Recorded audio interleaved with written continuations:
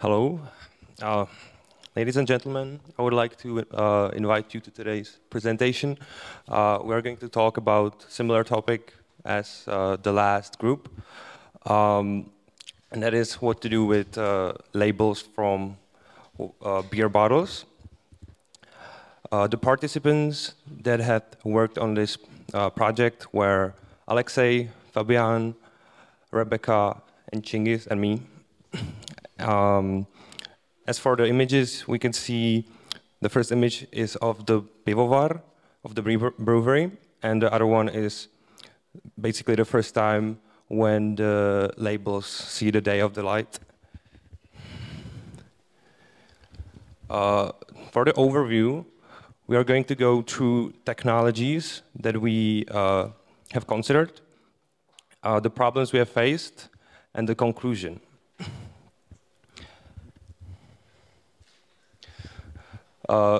Among the first technology, and the main one that we decided upon, is a long-term solution, and that is to print the labels on the bottles itself.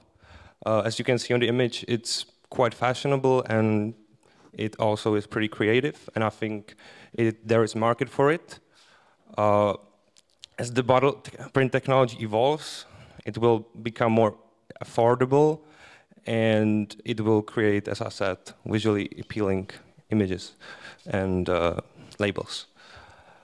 The companies, one of the companies that here we have found is Moravia Decor, and it's located in Zlín. Among the benefits, we have high-quality images. The durability is higher, and it's also going to be resistant to scratches. So that's a good benefit. The second, our solution, it's a process of converting from solid materials to, for example, gas. It's called pyrolysis. It's a very eco-friendly process. From 20 to 130 tons of paper, we can produce approximately 56,000 of cubic meters of gas mix. For this, we have two ways. First, it's outsourcing. We will send paper to another company and receive gas mix. And second, it's own pyrolysis plant. It's a little bit harder, but more efficiency and more saved money. Despite its numerous benefits, the recycling paper through the pyrolysis have the challenges and the problems. And one major challenge is the implementation of the process on the large scale. The equipment for the pyrolysis is very expensive, and the process itself requires huge amounts of energy.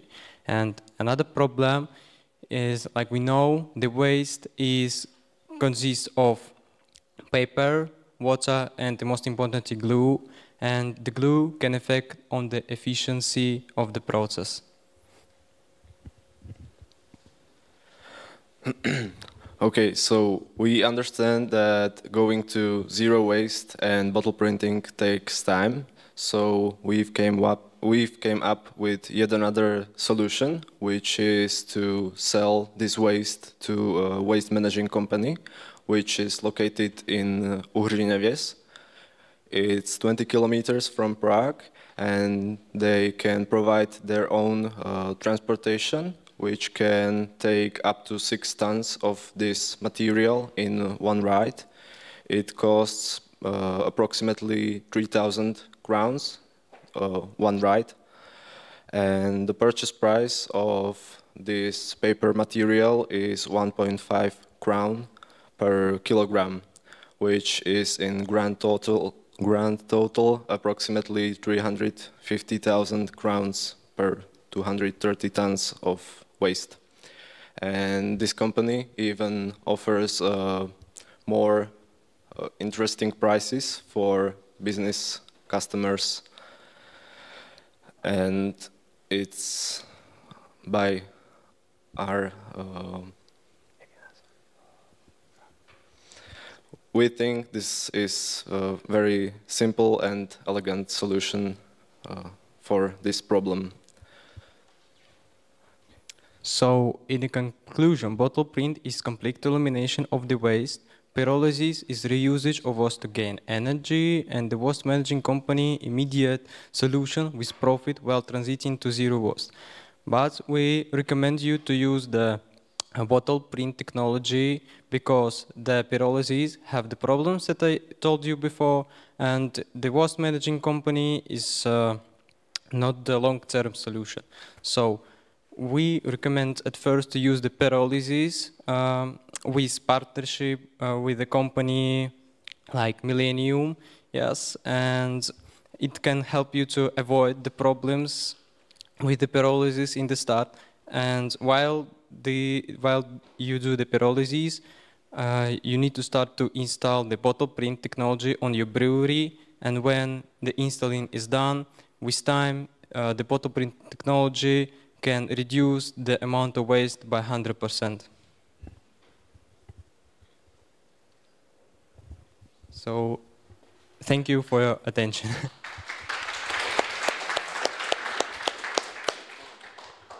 That's a real closing sentence, right? Now you can reduce your waste by 100%. Are there any questions about this? So maybe one, good afternoon.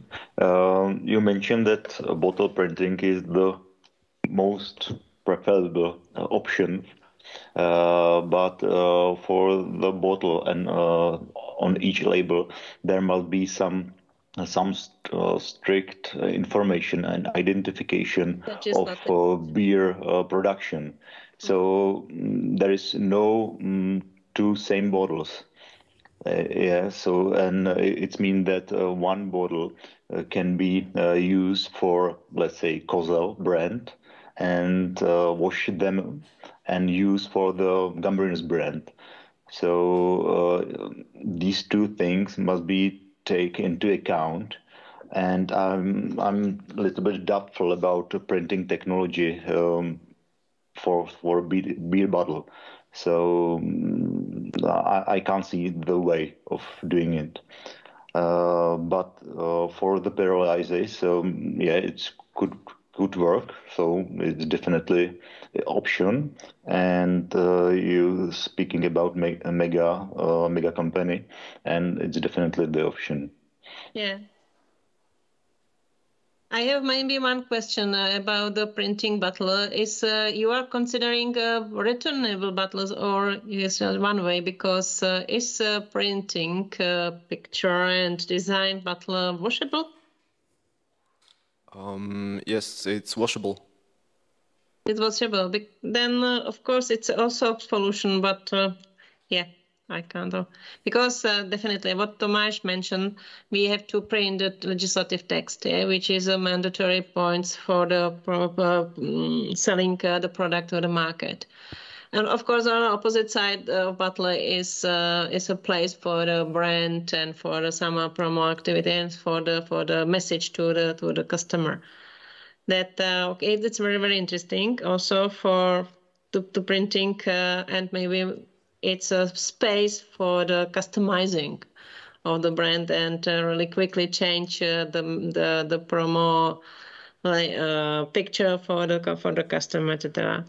Pyrolysis, yeah, I also love it because it's the secondly usable material for the really ecology technology using. And the third part, yes, we are. I think I know who is the company who talk about. Yeah, I know it. You thought that it's a short solution, and I don't know what's the next step of this company. What's is their next behavior with the waste? What they are using with the ore waste as a second step? Yeah. Do you know it or not? We don't know. You don't know. Sorry. Yes. Okay. Thank you. Are there any other questions from the audience or the jury members?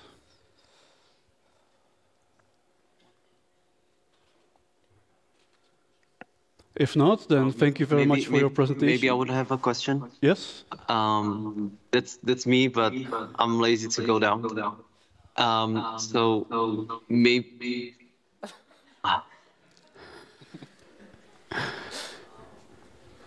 Maybe my question is the first option. If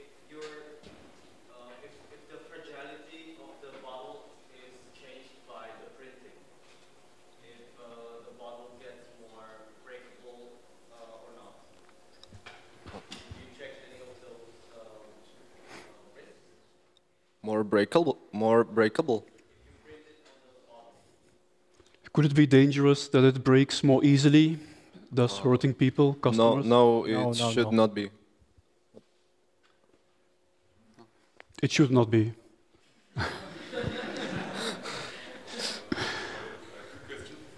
Is it expensive than printing it on the table and putting, sticking paper? Is like printing on the bottle itself. Is it like expensive or cheaper than the traditional part where we stick on paper? Well, it basically should be cheaper because there is no paper involved in the process of printing on bottle. But it's harder to print on the bottle, and then you have to print a lot of small things with a lot of precision to like, as they say, they have like own IP and like I guess paper mark and lots of stuff. So it has to be precise, I think. And then I was just wondering whether it was actually expensive or cheaper than the traditional company.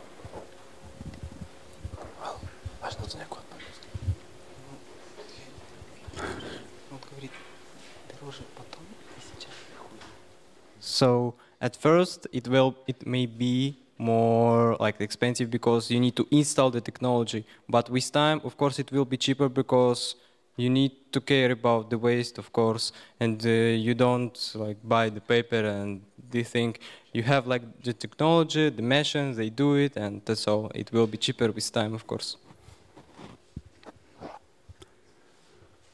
Yes, question, please.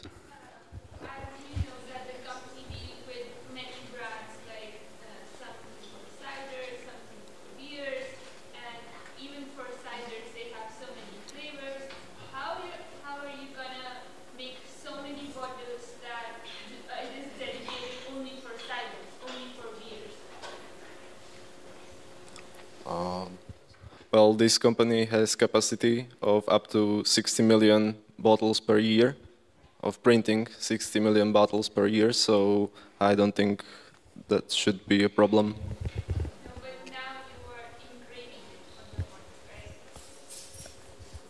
Printing. Every bottle should be some different design also. Like every different flavor needs a different design. So company needs to come up with different designs.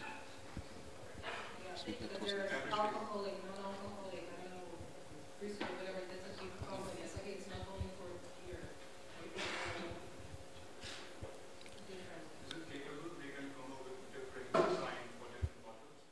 Well, sure, they can come up with different designs, but actual designs which are currently used can be also used because the color range of print is wide and it shouldn't be a problem.